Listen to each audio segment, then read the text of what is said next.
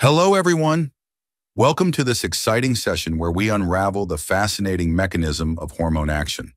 Hormones, the body's chemical messengers, regulate various physiological activities. But have you ever wondered how they work? Let's break it down. Hormones are secreted by endocrine glands and travel through the bloodstream to reach their target cells or organs. Once there, they bind to specific receptors, like a key fitting into a lock. This is where the magic begins. Hormones are non-nutrient chemicals which act as intercellular messengers and are produced in trace amounts.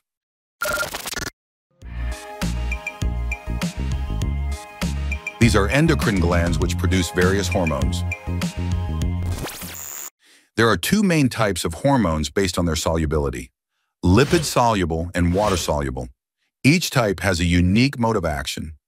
Lipid-soluble hormones, like steroids, easily pass through the cell membrane as they are hydrophobic.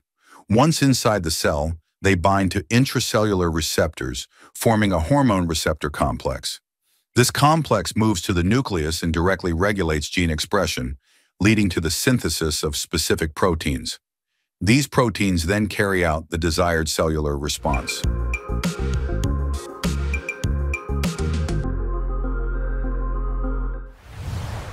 Water-soluble hormones, such as insulin, cannot cross the lipid bilayer of the cell membrane. Instead, they bind to receptors located on the cell surface. This triggers a cascade of events inside the cell, a process often called signal transduction.